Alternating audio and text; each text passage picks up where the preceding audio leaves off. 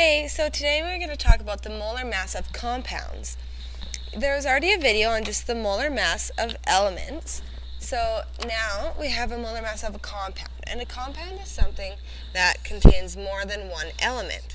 Our example is CaHCO3 2. And that is hard water.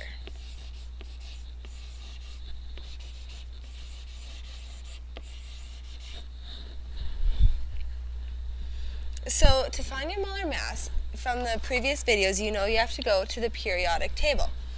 So first, the molar mass of calcium is 40.08. So you have calcium.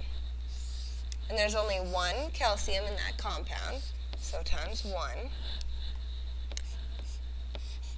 And that equals 40.08 grams per mole.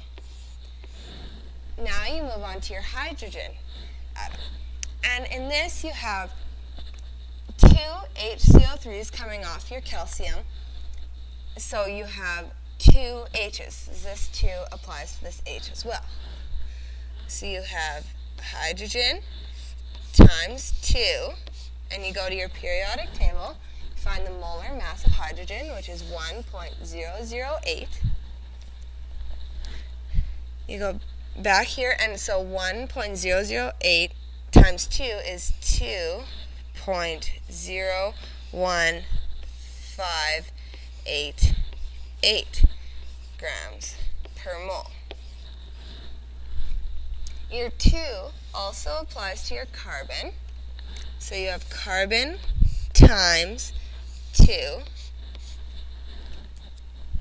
The molar mass of carbon is 12.01. So 12.01 times 2 is 24.022 grams per mole. And your last atom is oxygen. And with oxygen, there's 3, and so 3 times 2. So you have 6 oxygen, so times 6. You find your molar mass of oxygen, which is 16. So you go back to your,